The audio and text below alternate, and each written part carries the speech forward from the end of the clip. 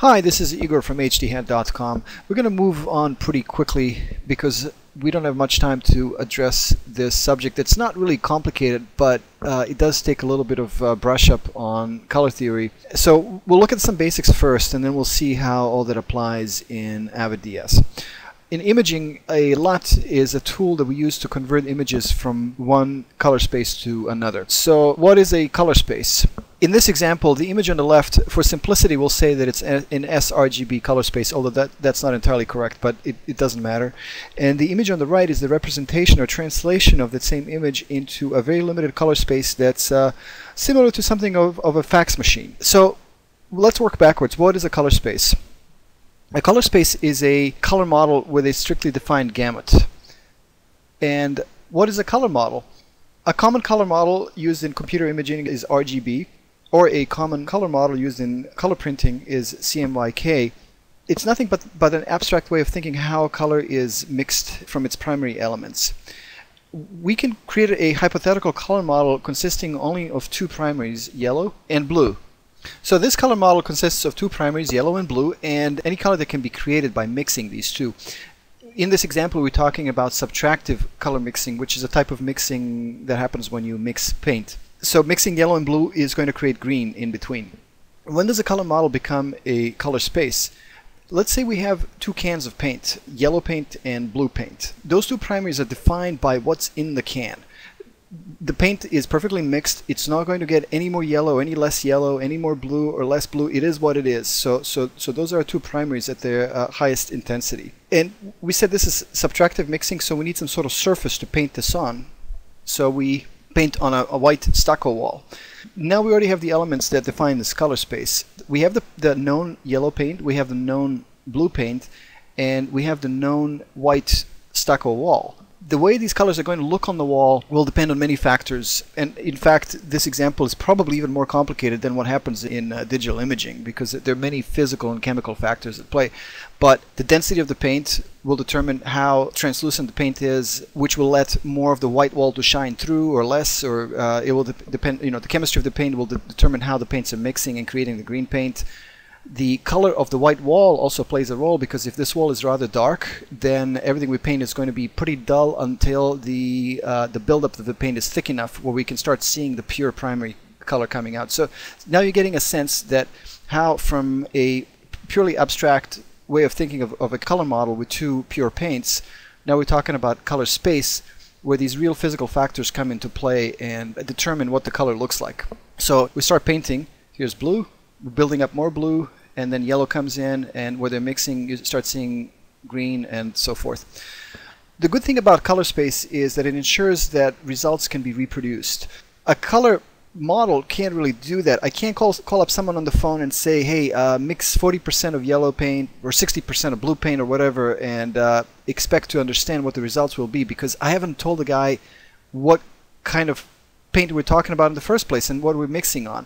But if I call some guy and say, hey, go to the store and buy this particular type of sheetrock, and buy this spray paint in this can, this brand, this other one, mix them, it's likely that this person will get similar results to my own, even though we're not working together. And this is the essence of color management, just making sure the colors are consistent across the board. So we'll go back to our example with the sRGB and fax machine on the right. A role of a LUT is to translate from one color space to another. The goal is not only to ensure transparency, but also when we're dealing with different types of devices, we want to make sure that the color is translated in some way that looks perceptually as good as it can on this particular device. And I chose the example of a fax machine because that's an extreme example of dealing with only black and white.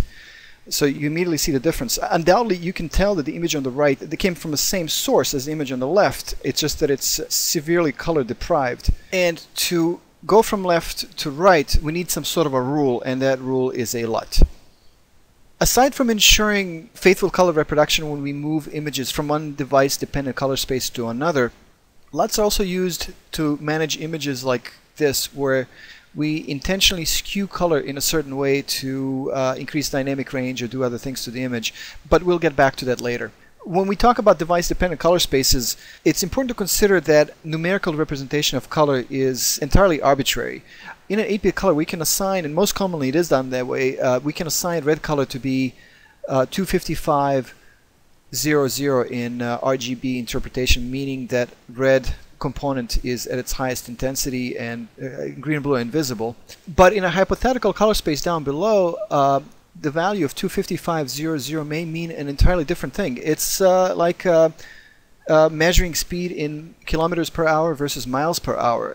They are both doing the same thing, but they're just enumerating it differently. So we can't just take the numbers from one to the other and expect that this red will be exactly the same in this color space with a question mark.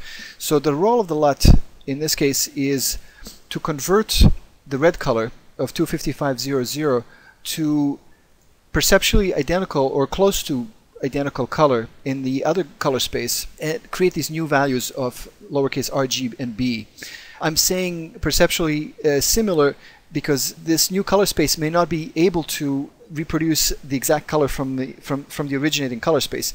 If the gamut of the target color space is more limited than the gamut of the originating color space, then we won't be able to do that. And in practice, it gets a little more complicated than that because of the way gamuts may overlap. So sometimes certain colors from one color space can be reproduced in the target color space, but some cannot, and the other way around. So you get these weird overlaps where you can kind of go one way but not the other, and so forth. Practically, it's impossible to get exact reproduction of colors from one color space in another, but perceptually we can get very, very close results as long as the target color space is of a somewhat wide gamut. Of course, our previous example of the fax machine color does illustrate the exact opposite. Fax machine doesn't even have any color at all, so it just has black and white, so you can't do it. And also, it's important to note when you think of the example of the fax machine is that you can go from left to right, but you can never go from right to left because the gamut on the right is so limited that you just can't make these colors out of nothing. What does a LUT look like? It's a table, so it has not an endless but a long string of numbers that determine what numbers become what numbers in this conversion. This is a simple LUT. There's also such a thing as 3D LUTs. DS supports those as well, and those ensure higher precision conversion. Some of the LUTs that are delivered with DS live in this directory right here. Sometimes LUTs are not tables at all. They can be mathematical transfer functions. So instead of stringing a whole bunch of numbers together, we create a function that transfers from one gamma to another. And this is almost exclusively used for gamma correction.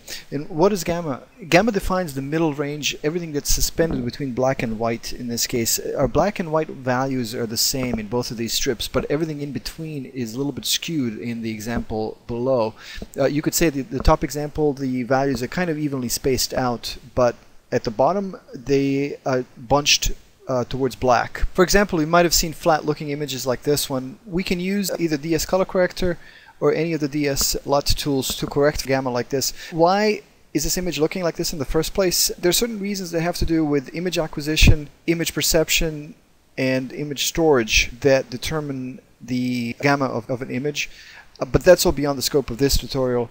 What suffice to say is that most images we'll look at are actually not linear, they're gamma corrected. And maybe what's going to illustrate the best the use of transfer functions, if we look at this plot of a linear function, y equals x, it's a perfectly straight line. Now look at a gamma corrected version of this. However, if you run this function through its inverse function, we'll get a straight line again. And this is something that's been going on in television since the black and white days, actually. But it all takes place behind the scenes, so you don't take a notice of it. Only recently with digital film scanning and then with the expansion of digital acquisition formats, we're kind of dealing with different types of gamma-corrected images.